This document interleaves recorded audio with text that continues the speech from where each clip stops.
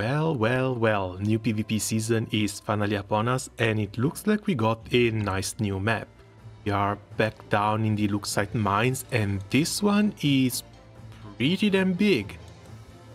For starters, I was able to get the flags up to level 3, so I'm going to start with 3 of these, as well as a couple of traps to try and prevent people to come over on this side.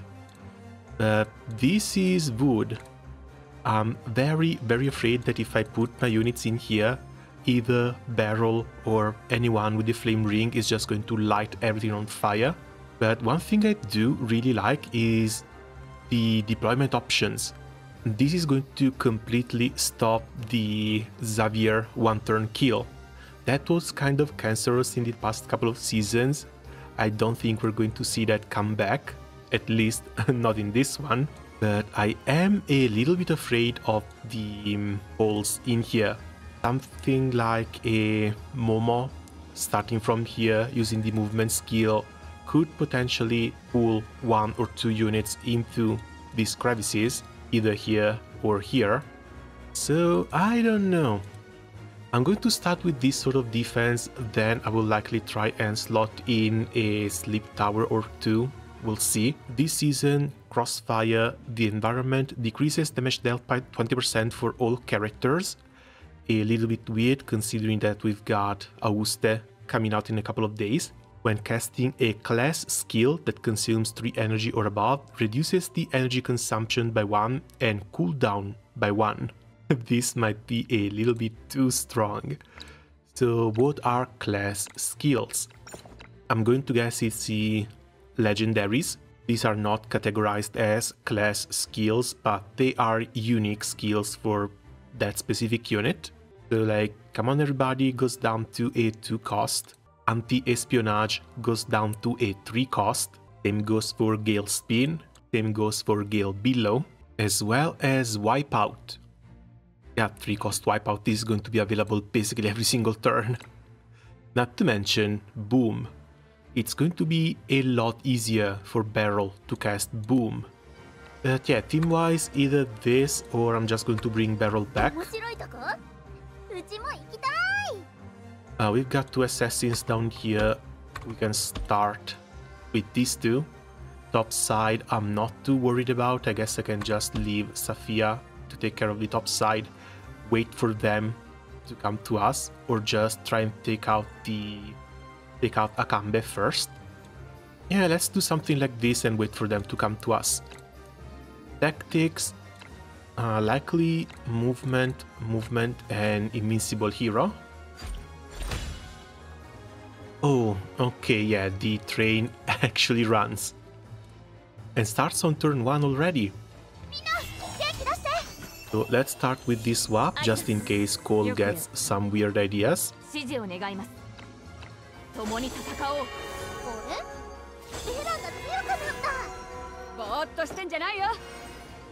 And here we go with the first one. She can move 3. She can come up to here to attack us over there. We might take 1 AoE next turn, but that should be the only one.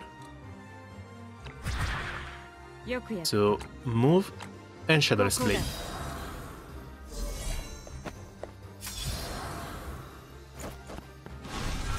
Wipe out, nice, and dodged.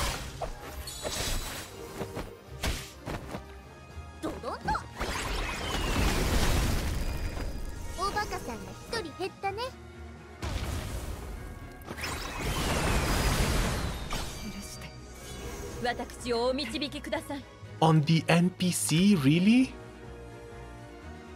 Shouldn't this always prioritize the single target? That's one way to lose Safia.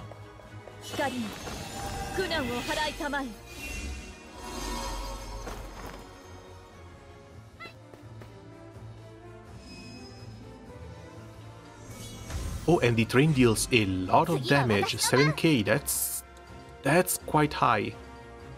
Well, this one moves as number 8, I guess they can enjoy the first nuke.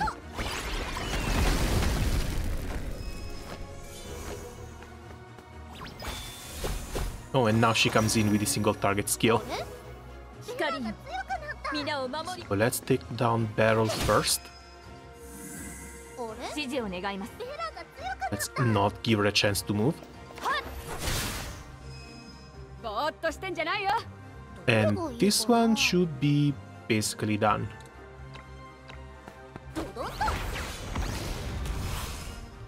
Okay, number 2. Again, something similar.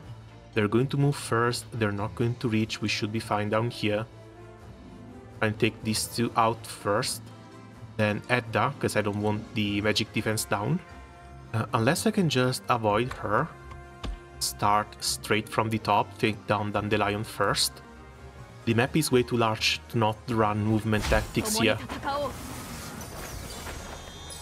And with the -1 energy and the little health with cooldowns, we shouldn't need the extra energy either. Okay, Assault and Blast, that's nice. She can come over here with a Shadowless Blade. Dodges everything outside the AoE.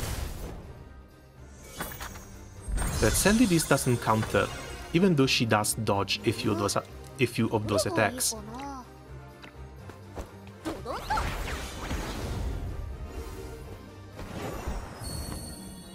Getting Gleam, and she's sitting on the rail track.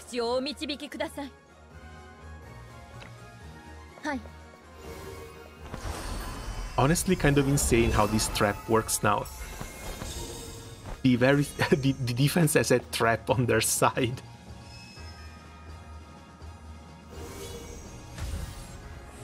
But yeah, nah, that train might be making things a bit too easy.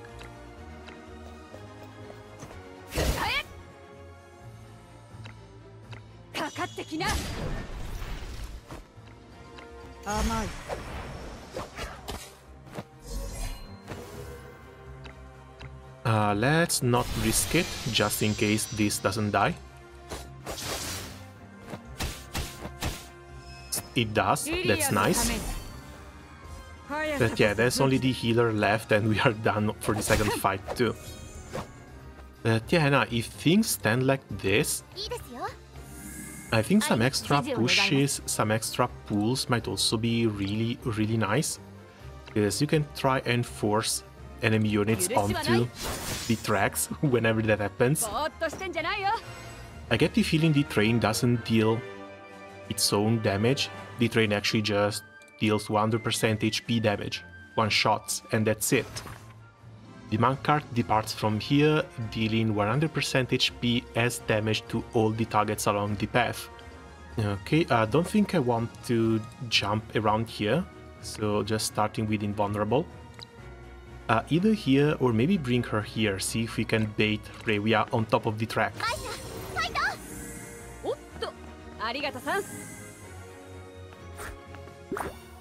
That's one mushroom.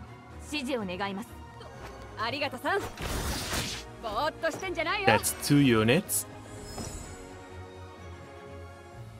Yeah, my Revia moves first, but his Revia is going to likely try and one-shot her rather than just kick her away. But yeah, this is 3 units dead on turn 1. Okay, invulnerability. And standby.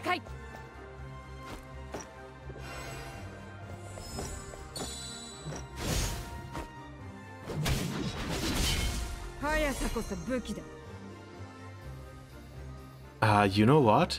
Absolutely not. I'm coming down for his Revia.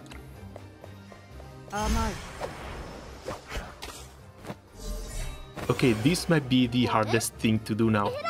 Trying to set your defense so that your units don't get run over.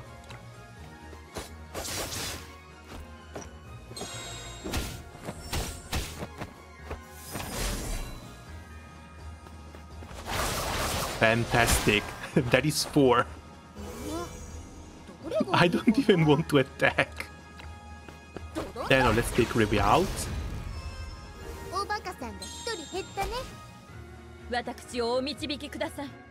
As for you, it doesn't even matter.